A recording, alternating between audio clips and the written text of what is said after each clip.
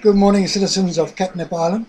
Today I'm bringing you a message that was played by Charlie Chaplin many years ago, but it's still relevant today, and by God it fits in with my points of view about the Commonwealth nations of Catnip Island and the state of the world at the moment.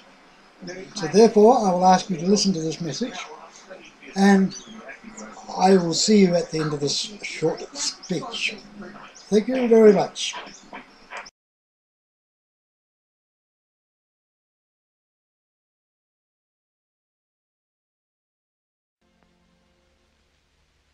I'm sorry, but I don't want to be an emperor.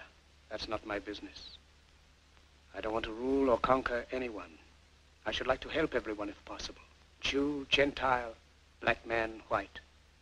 We all want to help one another. Human beings are like that.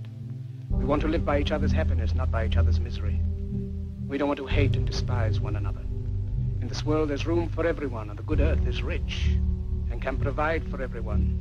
The way of life can be free and beautiful, but we have lost the way. Greed has poisoned men's souls, has barricaded the world with hate, has goose-stepped us into misery and bloodshed. We have developed speed, but we have shut ourselves in. Machinery that gives abundance has left us in want. Our knowledge has made us cynical, our cleverness hard and unkind. We think too much and feel too little. More than machinery, we need humanity. More than cleverness, we need kindness and gentleness.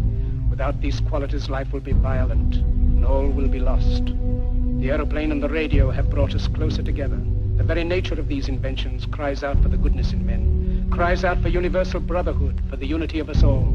Even now, my voice is reaching millions throughout the world, millions of despairing men, women, and little children, victims of a system that makes men torture and imprison innocent people.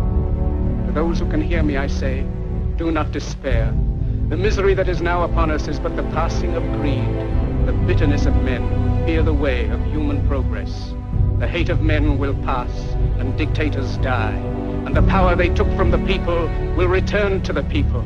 And so long as men die, liberty will never perish.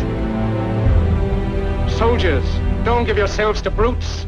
Men who despise you, enslave you, who regiment your lives, tell you what to do, what to think, and what to feel, who drill you, diet you, treat you like cattle, use you as cannon fodder. Don't give yourselves to these unnatural men, machine men with machine minds and machine hearts. You are not machines, you are not cattle, you are men. You have the love of humanity in your hearts. You don't hate, only the unloved hate, the unloved and the unnatural. Soldiers, don't fight for slavery, fight for liberty. In the 17th chapter of St. Luke it is written, the kingdom of God is within man, not one man nor a group of men, but in all men, in you. You, the people, have the power to create machines, the power to create happiness. You, the people, have the power to make this life free and beautiful, to make this life a wonderful adventure. Then in the name of democracy, let us use that power. Let us all unite. Let us fight for a new world, a decent world, that will give men a chance to work, that will give youth a future and old age a security. By the promise of these things, brutes have risen to power, but they lie. They do not fulfill that promise. They never will. Dictators free themselves, but they enslave the people. Now let us fight to fulfill that promise. Let us fight to free the world, to do away with national barriers, to do away with greed, with hate and intolerance. Let us fight for a world of reason, a world where science and progress will lead to all men's happiness. Soldiers, in the name of democracy, let us all unite!